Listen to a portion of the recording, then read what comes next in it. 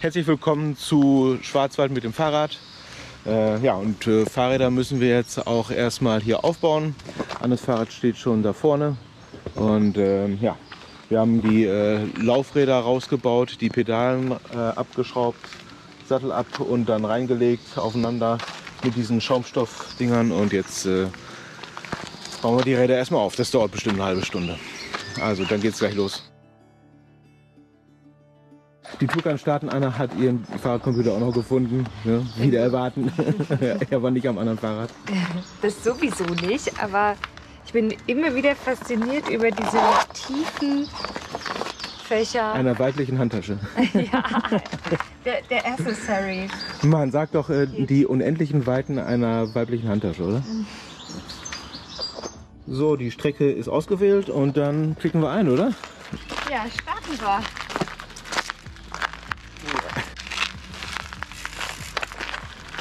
Wir haben jetzt heute Morgen in Offenburg an einem Parkplatz geparkt und dann von dort geht es direkt in den Schwarzwald rein. Ja, und die 3 Tage sehen jetzt so aus, dass wir heute wohl viel im Wald sind. Kommen dann auf einem Campingplatz an. Am 2. Tag fahren wir auf den Feldberg. Und am 3. Tag geht es ein bisschen entspannter nach Hause oder Richtung Offenburg zurück auf relativ viel Straße. Ups, jo. Sorry. Film und Fahrradfahren. Ja. Auch nicht immer so verträglich. Nach vorne geguckt. Ja, aber jetzt erstmal Tag 1. Es geht bergauf.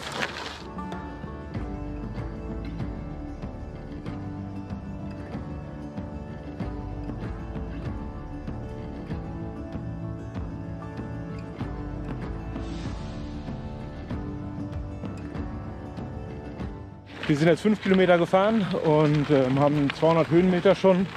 Lässt sich sehr schön an. Schön grün, gut zu fahren. Es hat ja jetzt nicht geregnet. Es ist das lange Wochenende von Christi Himmelfahrt mit 30 oder 35 Grad. Und insgesamt fahren wir heute, glaube ich, 88 Kilometer und 2200 Höhenmeter circa.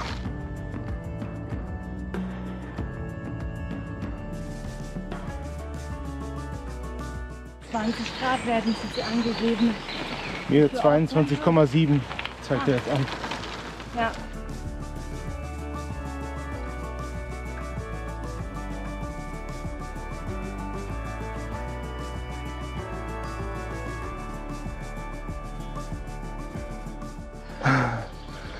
Durst.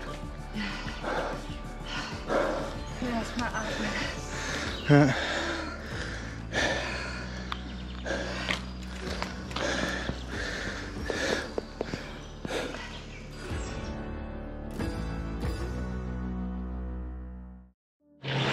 Ja, hier ist eine Hütte. Cool. Hallo.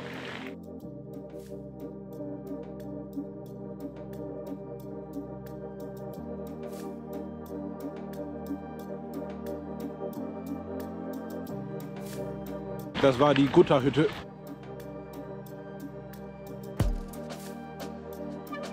Die letzten Kilometer nach der Gutterhütte waren jetzt eher mountainbikig. Ist auch witzig, ne? Kaum sage ich's. Asphalt. Ungelogen 5 Sekunden später.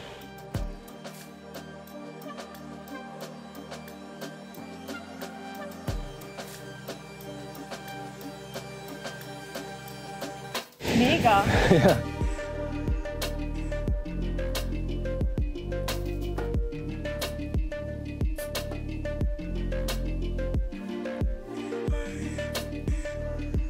Ja, die Steigung und dann der Untergrund, das habe ich auch nur so gerade geschafft. Das ist aber echt kein schöner Abschnitt. Kein schöner Teilabschnitt, hast du doch immer früher gesagt, oder? Ja. Teilabschnitt ist das. Der Asphalt. Das ist schön. Das sieht so aus, als ob das hier versiegt wäre. Wasser ist genug drin, aber einen Knopf gibt es ja auch nicht. Ne? Nee. Schade.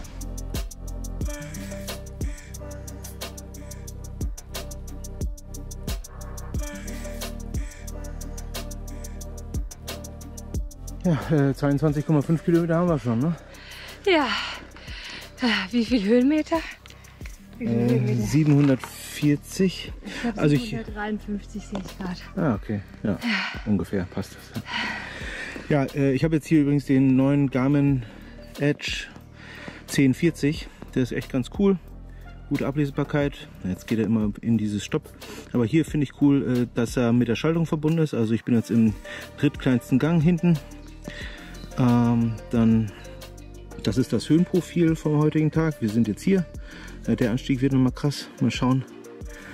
Das ist die Karte. Hier unten noch mit Geschwindigkeit und noch Distanz, die zu fahren ist bis zum Ziel.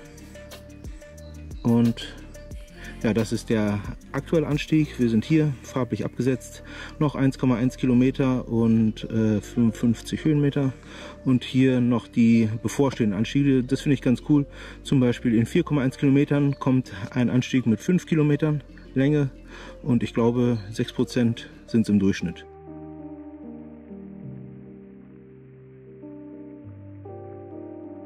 Ja? Okay. Lange hätte ich jetzt gerne. Möglicher Eisabwurf, Langnese-Eis. Ja. Hier vom Windrad runter. Ja. Das nächste. Ja, gerade zieht sich so ein bisschen. Eine Pause wäre ganz gut, ne? Mal ein bisschen mit Sonnencreme eincremen. Ja, das stimmt. Ja. Das wäre eine gute Idee. Ja, Bombenwetter heute. Und im Wald ist es ja immer schön kühl. Ich kann nicht wirklich verstehen, warum Leute bei gutem Wetter in die Stadt gehen. Da ist alles aus Stein und da heizt sich dann auf und dann kommt die Hitze nicht von oben, sondern von unten. Wir haben jetzt die Zusammensetzung vom Süßigkeitenbeutel optimiert. Cola Kracher von Mauern, ne? Und die anderen heißen? Hitchis. Drachenzungen. Köstlich. Zucker. Hallo. Hier sind erstaunlich viele Mountainbiker. Ja. Hey. Du bist eine.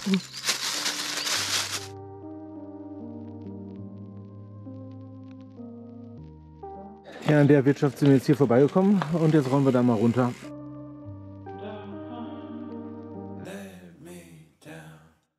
Ja, das ist krass hier. Ja, eben, oder? Das finde ich das ja.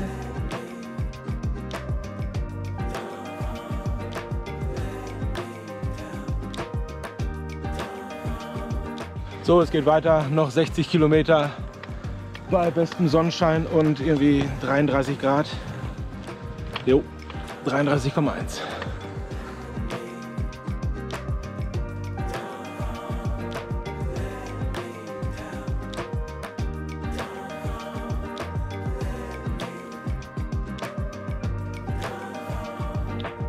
Wir haben 1000 Höhenmeter an. Da geht's nicht hoch. Hast geguckt. Mein Weg geht da lang, nicht da hoch. Nicht da hoch, nee. Hi. Nee, wir dürfen hier bleiben, Kleines Zwischenfazit. Anspruchsvolle Strecke, aber schön. Jetzt war es aber auch so hobelig, dass Anne einen ihrer Badelatschen verloren hat. Ja, jetzt hat sie keine mehr für einen Campingplatz. Heute Abend muss sie sich meinen für die Dusche leihen. Und morgen ist dann Freitag. Da haben die Geschäfte wieder auf. Schauen wir mal, wie viele Badelatschen-Fachverkäufe es im Schwabenland gibt. Schwarzwald.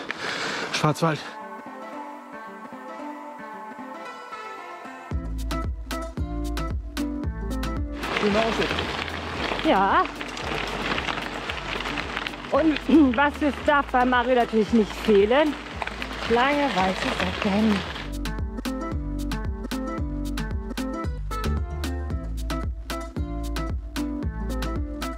Ja, also Untergrund ist heute echt herausfordernd. Viele Furchen. Ja, ich bewege mich nicht. Sehr gut. Hast gar nicht geschoben jetzt? Cool. Nice.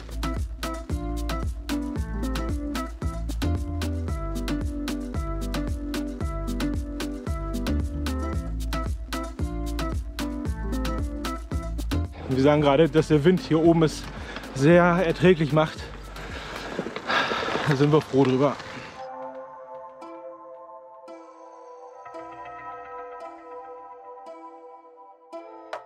Wir müssen Anne gerade mal filmen, sie hat wieder gute Laune.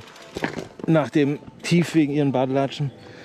Ja, das ist halt ärgerlich. Ja. Aber dann kaufe ich Holst du dir heute halt einen kleinen Fußpilz? Einen kleinen leckeren Schmecker? Leckerschmecker? Hör auf, das macht doch nicht ins Video.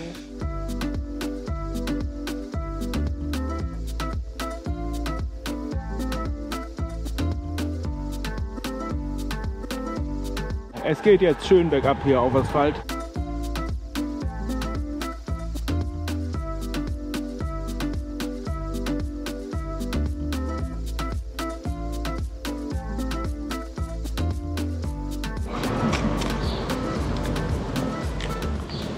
Das ist nur das Gleiche. Das ist Das Gleiche. Ist das Gleiche? Mhm. Eine GoPro und Eiskonfekt ist das Gleiche.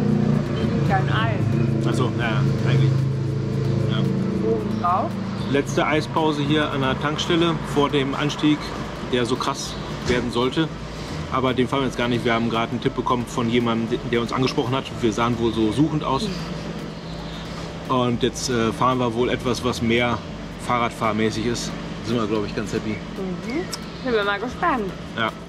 Ich habe jetzt kurzerhand die Strecke neu geplant, habe Anne dazu eingeladen und Anne hat dann die bisherige Route beendet und jetzt den neuen Track drauf und sie ist jetzt also Navigator. Ich fahre ihr hinterher und im Endeffekt habe ich dann die ganze richtige Route auf meiner Aufzeichnung und kann es dann mit ihr teilen. Und so ist dann auch die Aufzeichnung der Strecke für Strava und Komoot korrekt.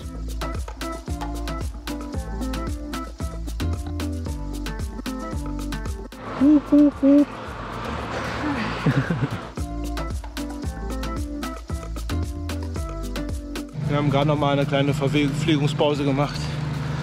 Mit Vaseline eincremen und so weiter. Anne, wie viel haben wir noch? 26. Gut.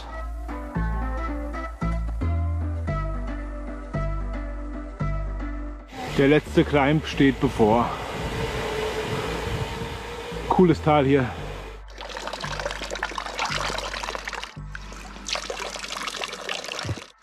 Und? Ja. Schön kalt. Weil wir müssen jetzt nämlich da hoch. Und wie immer sieht es im Film irgendwie gar nicht so aus, als würde es steil hochgehen. Aber es ist steil. Es geht bergauf.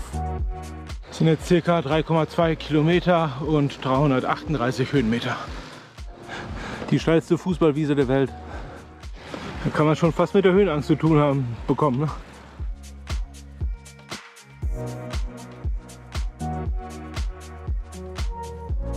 Da auf der Bank.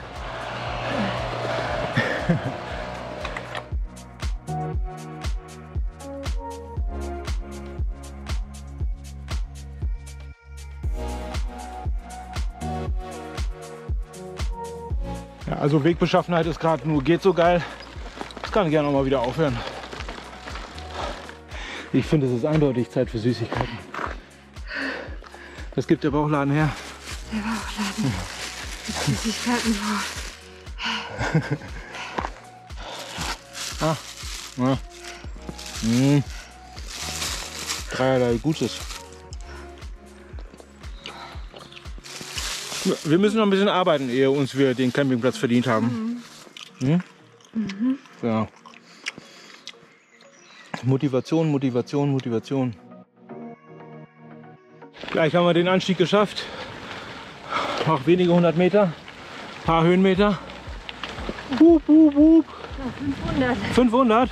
Okay, schaffen wir, kein Problem.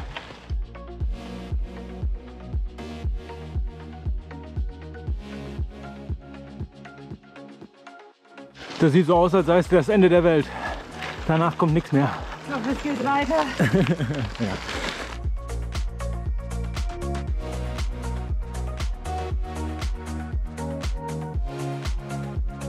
Wir sind oben. Hup, hup, hup. Ja, und was für eine Aussicht.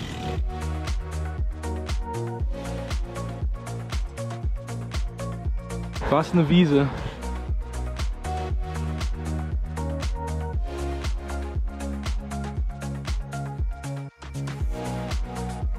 Ja, es war heute schon öfter mal anstrengend und jetzt gerade fühlt es sich an, als wären wir sowas von dafür belohnt.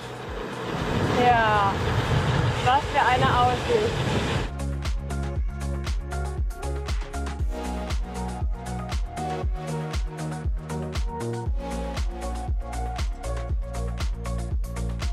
Es geht bergab.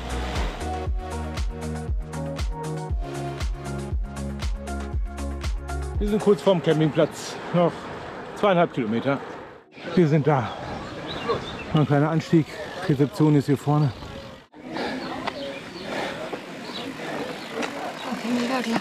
Ja, bei dem Campingplatz hatten wir Pech, die haben uns wieder weggeschickt, die haben absolut nichts frei. Ja, wir reservieren halt nie vor. Ich habe mal mit einem Campingplatzbetreiber gesprochen, er sagte, Fahrradfahrer mit einem Zelt werden nie weggeschickt. Ja? Und irgendwie kriegt man die immer unter und der Meinung bin ich auch. Ja? Da war jetzt gerade nichts zu machen. Ja, jetzt fahren wir ein paar Kilometer zurück nach Kirchzarten. Fahren da zum Campingplatz, obwohl der grundsätzlich mal auch ausgebucht ist, so steht es auf der Homepage, aber da gilt dann wieder das, was ich gerade gesagt habe. Ja, und sonst gibt es noch ein Hotel, Doppelzimmer Superior, auch dort im Ort. Das wäre das letzte. Wir haben jetzt hier in Kirchzarten was bekommen. Fahrräder liegen hier. Zelt bauen jetzt mal hier auf. Ja, ist so eine kleine Zeltwiese. Ausreichend Platz hier für uns. Andere Fahrradfahrer mit dabei. Dann sage ich mal bis später. Ende gut, alles gut. Zelt steht jetzt. Wir haben beide unsere Schlafsachen drin. Da steht das Fahrrad und ja. Es ging ziemlich schnell das Aufbauen und mit den ganzen Klamotten. Also ich kann jedem empfehlen, nehmt nicht alles mit, was ihr braucht, sondern nur das Nötigste. Das ist so geil. Ja, Anne ist jetzt gerade noch duschen. Das mache ich jetzt gleich. Ich gehe, denke ich, mit meinen Sachen unter die Dusche. Jetzt noch eine Waschmaschine anschmeißen. Um 20 Uhr machen wir wahrscheinlich nicht mehr. Und jetzt lade ich hier noch mal alles. Fahrradcomputer, Handy, GoPro-Akkus. So, hier mit der Powerbank. Und dann denke ich, melden wir uns später noch mal.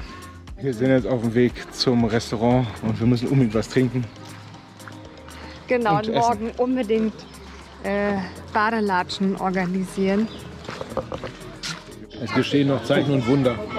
Keine Pommes bei Mario. Ja, ich habe schon überlegt, ob er Fieber hat. Ja, das ist die Zeltwiese. Fahrradfahrer. Ich freue mich auf eine Dusche. Ja, mit der Kleidung waren wir in der Dusche und jetzt hängen die über den Rädern. Ja, ich glaube, die werden nicht trocken. Kein Problem, ziehen wir einfach Klamm an und dann werden die schon trocken. Bevor das Video zu Ende ist, noch ein kurzes Fazit. Also insgesamt ein krasser Tag und ja, krasses Wetter, krasse Landschaft, mega. Ja, krasse Aussichten. Teilweise auch echt anstrengend. Da hat man dann nicht immer den Blick so für die Landschaft, aber haben wir schon gut hinbekommen. Ja, und jetzt gehen wir schlafen und morgen früh geht es dann auf den Feldberg. Und Anne hat für morgen früh schon den Bäcker ausfindig gemacht. Ich habe extra geguckt, welcher Bäcker schon um 6:30 Uhr auf hat. Ja. Yeah. Also, gute Nacht.